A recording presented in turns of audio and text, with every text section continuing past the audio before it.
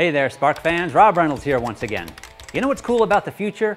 Transparent displays. Every window, every piece of glass can instantly become a graphical display.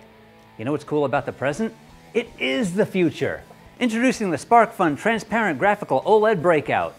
This little wonder board from the future allows you to display custom graphical images using either SPI or I2C on a completely transparent screen.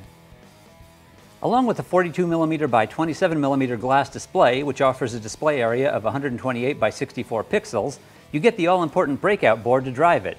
This board has two quick connectors, along with the necessary pins broken out and spaced at 2.54mm in case you want to breadboard your build. Now you may notice a couple extra pins beyond the normal 4 for I2C. Those are SA0 for changing the I2C address, and Reset, for resetting. Now we realized that with a graphical display, I2C might not be fast enough for your needs.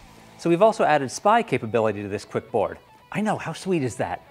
The back of this board has half a dozen jumpers, along with a silk screen to let you know where your new inputs will be.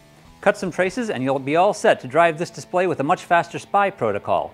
Need to go back to I2C? A quick dollop of solder across the jumpers restores it to I2C.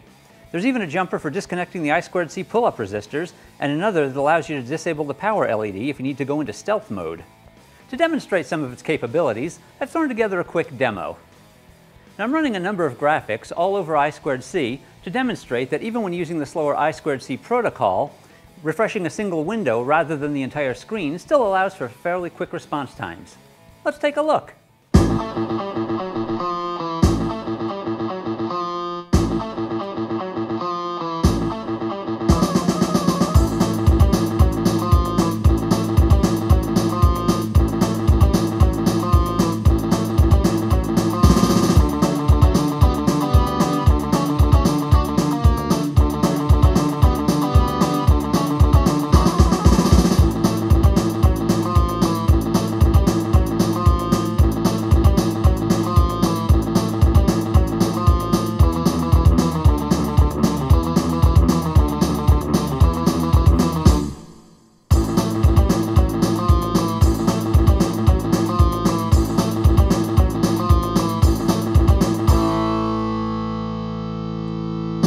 So there it is, the SparkFun Transparent Graphical OLED Breakout, Nerf blaster not included.